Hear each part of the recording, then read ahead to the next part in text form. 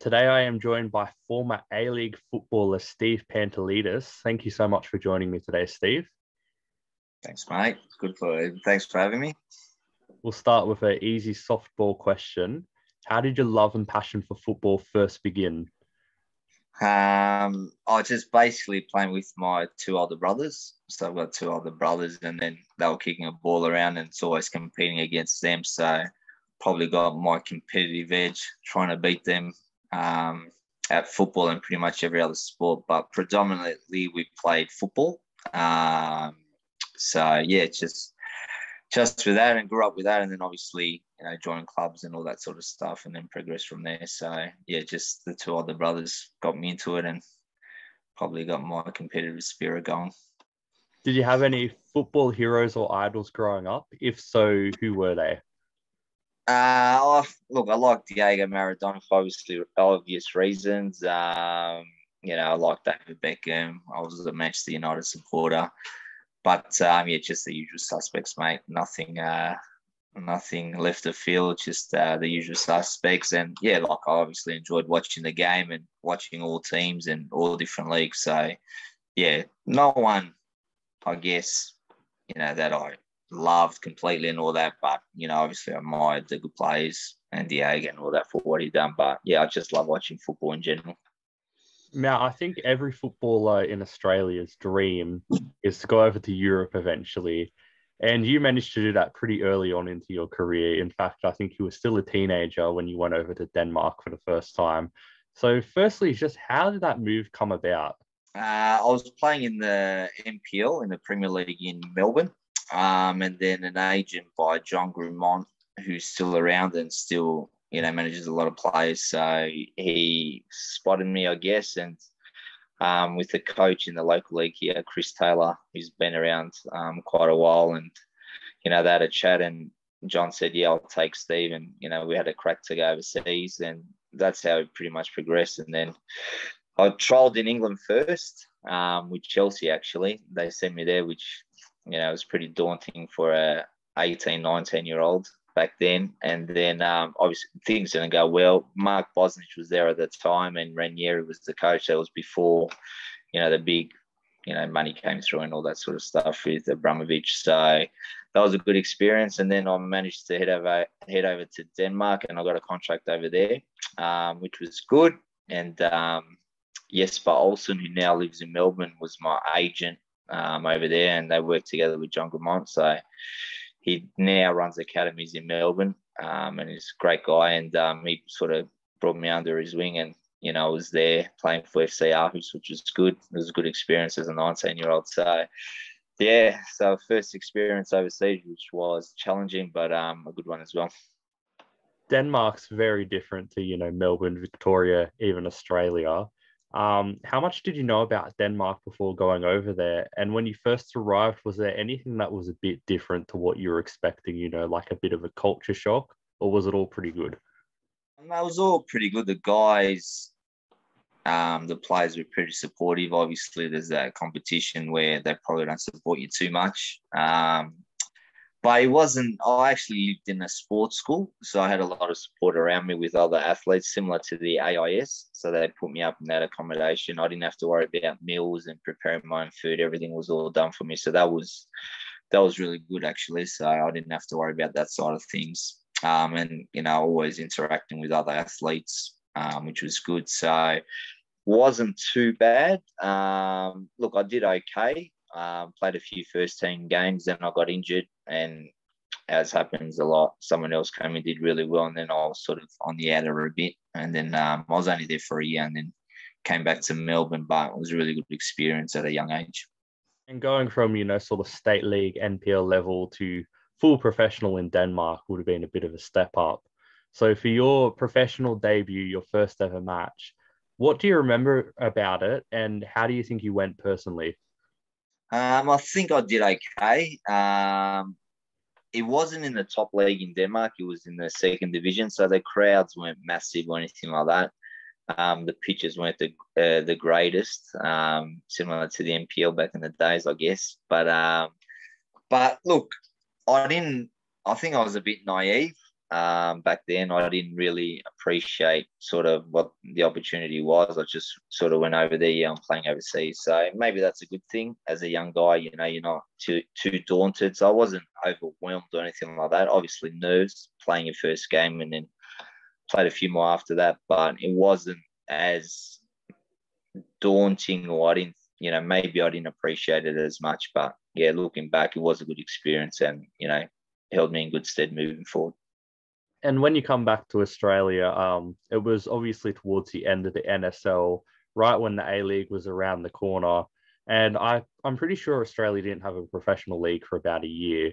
So as a footballer, what was it like around that time? Were you a bit worried about the future of the game, or was it more positive looking forward to the A-League, or was it just none of the above? I actually played the last year in the NSL with Melbourne Knights, so I managed to jag that in. And then obviously the league collapsed, and it was 1.5 years off, and I just joined the local NPL team. So, look, I wasn't too concerned. I knew eventually something would start up again. There was a lot of talk about the A-League, and I think it was a positive thing. And I was lucky enough early on with Melbourne Victory. Ernie called me. He was the coach, obviously, of Melbourne Victory, and he said, "Look, you're in my plans. Just hang on. You'll get a contract, but it's not going to happen straight away." So I had a bit of comfort there that I knew I'd eventually get signed at Melbourne Victory, and that's exactly what happened. So that's how it all started. But that transition, I wasn't too bothered. I played for Oakley Cannons in the NPL, and that was really good. And a lot of players did, played in the NPL, so it was still a really strong competition, and still is today. But I wasn't too fazed by that gap, I guess. But everything turned out all right in the end. Now, you just mentioned Ernie Merrick, and of course, he's a bit of a character in Australian football. But, I've never played under him, and a lot of people probably haven't played under him. So what is he just like in the day-to-day as a manager to play under? Is he pretty much what he's perceived in the media, or is he a completely different bloke? He can fire up, that's for sure. I think the media grabbed that, not celebrating her goals and stuff like that, and sort of ran with it. And he was, that was probably stuck with him and has stuck with him for the journey. But no, it wasn't like that at training. It was, very informative. He was a fantastic coach. It was very good and had a lot of success in the A-League. Not only at Melbourne Victory, but Newcastle Jets, lost the finals and done really well at in New Zealand. So now a lot of time for Ernie. It was a great coach, and probably one of the best coaches in the A-League. And I think few people would probably disagree with me in saying that Melbourne Victory is the biggest club in the A-League, at least in terms of supporters. But you left Melbourne Victory after a few years to join a brand new club, Gold Coast United, when the A-League was first sort of expanding. So what was it like to be at a brand new club in this sort of already half-established league? Was it a bit nervous and different compared to like the professionalism of Melbourne Victory, or was it like okay? It was pretty exciting actually. The last year of Melbourne Victory, I didn't really play. I didn't play at all actually, so I was sort of on the outer. So I had to move on. I had no choice. And then, Miriam Blyberg offered me a deal in the Gold Coast probably halfway through the season of my last year at Melbourne Victory. So I snapped it up pretty quick. And I think it was more excitement. Obviously, there was a bit of talk with Clive Palmer coming in and, the media saying we're not going to lose the game and stuff like that when you first came in. We were flying private jets in the first year. So that was pretty exciting at the time. But no, I think it was more excitement, and it was another opportunity for me to get back playing again because I missed the fourth year, the last year at Melbourne Victory for me. So, I wanted to prove myself, and I probably overstepped the mark a few games with suspensions and red cards and what have you. But it was more excitement, obviously, going to the Gold Coast, party, atmosphere, reputation of the Gold Coast. So all the players were pretty excited to go there. Not that we partied too much or anything like that, but no, it was really good. And to be honest, it was 2 really good years of my life. And yeah, I still keep in touch with Michael Thwaite, who lives up there. He's from there. He's moved back there now, and mate, it's a great place. And I'm going to Noosa in a few days for a holiday, so I'm going to head down to the Gold Coast and catch up with a few of the guys down there, Matt Osmond. So, yeah, no, it was a great experience. I think every time a player who played at Gold Coast United gets interviewed, they come out with some wild story about something they've seen Clive Palmer do or something he said to them. So in keeping with the trend, do you have any crazy stories about just Clive Palmer's, antics, or did you not really see much? I saw him a fair bit, actually, and I had a lot to do with him because of my suspensions. I was actually probably saw him more than most players. And there's a few stories, but what I would say about Clive, he always backed the club and backed the players, and he always supported the players, and he always had our back 100%. So now I've got really positive, Clive he was great, essentially. Yeah, there's a few stories there, but, nothing too bad or anything like that. So, but mate, he's actually a really good guy, and he's perceived in the media in a bad way, but when you speak to him every day, he's a top guy, actually. So I think a little bit unfairly judged, obviously, with his politics and what have you. But no, he was fully backed the club and the players, and no complaints with the club as a top guy. You've had pretty successful career in the A-League. You've played in a couple of grand finals. Some you've won, some you haven't. But before those big matches, I know some players have pre-match rituals or routines they get into. Is that the case with you? If so, what are your pre-match sort of superstitions and rituals? Not really with me, to be honest. Just I like to keep it the same and consistent. I think a lot of players do. So, you have the same meal before a game, and you try to get the rest in, minimum 8 hours, and try to sleep, before midnight and stuff like that. So nothing too outrageous, pretty stock standard stuff, I'd imagine. But I was definitely nervous before those games, that's for sure. So just more trying to control your nerves, and playing in a grand final is obviously the pinnacle of our sport, so in Australia. So yeah, no rituals really, just a stock standard game preparation, I guess. I don't want to try and make you feel old, but the Perth Glory Brisbane Roar Grand Final was about 10 years ago now. And I'm sure that game was a little bit controversial towards the end, with Bessart Barisha and Liam Miller's tackle right at the death of the game. Looking back on it, with these 10 years gone by, what do you think about that incident and how, the grand final was pretty much lost for Perth Glory on that? What are your opinions now? Look, I thought at the time it wasn't a penalty, and I still think it wasn't a penalty. Brisbane Roar probably have a different opinion, but yeah, it's a tough one to take. Losing a grand final within the last 10 minutes, really. We were 1-0 up, and I think Bessart scored the first one in the 82nd or 81st minute it was, and then obviously the penalty to win it. But I think, to be fair to Brisbane as well, if you have a look at the overall game, they dominated. I don't even think we had a shot on goal, and the goal we scored was an own goal. So from one of the Brisbane players. So yeah, look, it's tough to take, obviously, the last 10 minutes to lose. We were so close, but I think Brisbane on the day played better. But obviously, you just got to be in front of when the final whistle goes, and they done that. But yeah, it's still tough. I've never watched the replay of the game. I've obviously seen the replay of the incident, but yeah, no, it still hurts, that's for sure. 4 minutes of added time have been played. Checking the watch from Jared Gillett. Bratton. Brush. Barisha, chance to win it. Snaffled up by Van den Brink, and then down goes Barisha. Penalty! Penalty for Brisbane Roar. Barisha celebrates as though they won the grand final already. Big decision by the referee. Late drama again in the grand final at Suncorp Stadium. It'll be the last kick of the grand final, and Brisbane will have the chance to seal back-to-back championships. Well, it's not going to do the Perth players any good to protest, and I reckon all the neutrals can understand the emotion behind the reaction.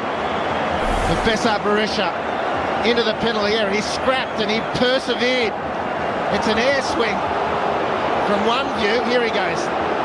This will be instructive. The first replay, not so. And he looks to pull the trigger. Not sure about that at all. I'm not sure about that at all. Now, aside from Europe, you've also had a couple of stints in Asia playing football, and the first one was in Indonesia. Now, I know someone who plays football in Indonesia, and he showed me some footage of some of the fans, and to be honest, it looks absolutely wild. So what were your experiences with the fans over in Indonesia? Was it as crazy as what it seems, or was it pretty tame? It was pretty crazy. They're definitely passionate, You get recognised probably a lot more than you do in Australia. You walk the streets, people coming up asking for signatures and that sort of stuff.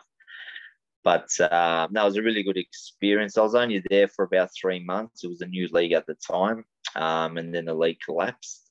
And then I came back and joined Perth, actually. But, that was really good. I lived in North Sumatra, a place called Medan. And that was another really good experience. I would have loved to stay longer, but obviously with the league collapsing, didn't really have a choice, and sort of headed back to Australia and joined Perth, which was good as well. But no, Indonesia was a good experience. And also, as you mentioned, I played in Malaysia as well. My final, professional soccer season was in Malaysia with Mehmet Durakovic, a former Melbourne Victory coach. So that was great as well. And how did you find the quality in the Indonesian and Malaysian leagues compared to what it is in Australia? Was it quite similar, or was it completely different? I think the challenging thing is with Southeast Asia, the heat. You play really late at night, 9 o'clock, sometimes kickoffs, 10 o'clock because of the heat.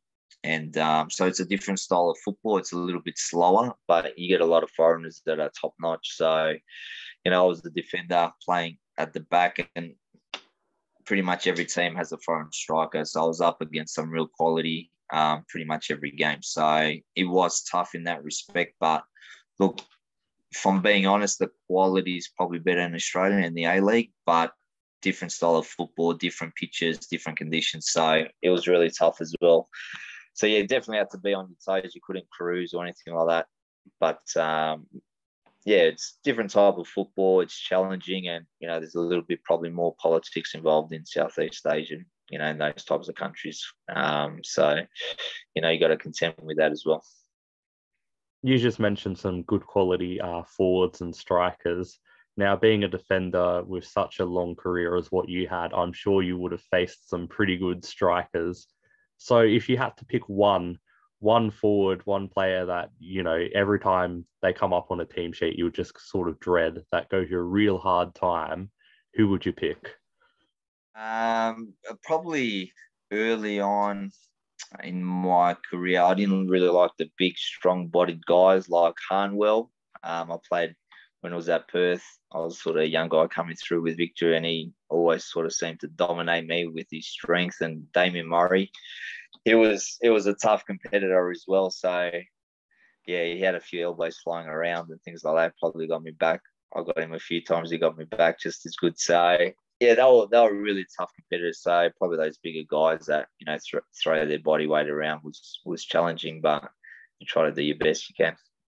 And finally, looking back on your career as a whole, what would you say is the moment that sticks out to you the most? That's like your proudest moment? Probably a couple. Obviously, the 6-0 victory, season 2 when Archie scored 5. That was an unbelievable evening, and the celebrations afterwards. It always gets brought up as well. Probably will never be repeated again. Someone scoring 5 in a grand final. So that was obviously just a great night, and good for Melbourne Victory and first league title, all that sort of stuff. So that was phenomenal. And also obviously representing your country. I played in the under-20 World Cup. Never played for the Socceroos or anything. Wasn't good enough. I can say that, no problems. But Ange Postecoglou was the coach at our under-20s, and I think we reached the quarterfinals in the UAE. And that was a really good experience as well. So probably those 2 moments for sure. Well, thank you so much for joining me today, Steve. It's been an absolute pleasure. Thanks, mate. Thanks for having me. Cheers. Thank you for watching. This video is sponsored by Arrow Sport. Go to the link in the description and the friendly team at Arrow Sport will help you create your own football dream jersey. Whether it's starting from scratch or using one of their many templates on their website, creating a jersey with Arrow Sports is easy and prices start from just $50. Go to www.arrowsport.com.au and make your football kit dreams become a reality.